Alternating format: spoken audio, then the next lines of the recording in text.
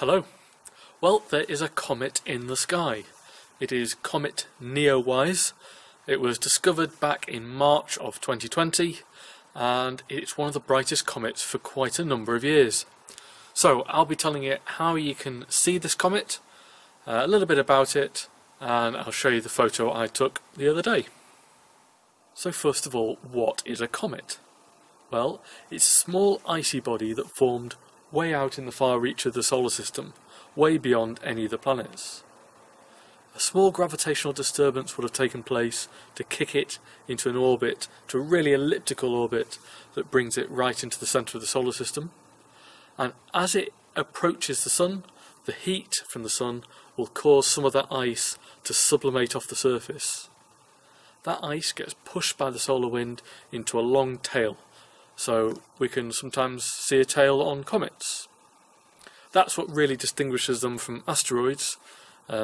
Asteroids can be mainly rocky but can be icy and usually form in more circular orbits. Okay, so that's in a few seconds what a comet is. So where can you see this one? Okay, so this is really one for Northern Hemisphere observers. It is currently a little bit to the west of the bright star Capella in the constellation of Auriga. It is visible in the north-northwest just after sunset and in the north-northeast just before dawn.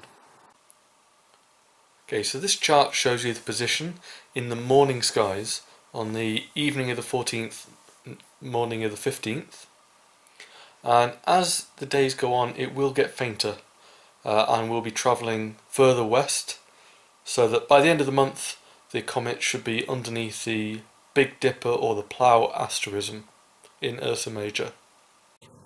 So I'll show you the photo I took of it the other day.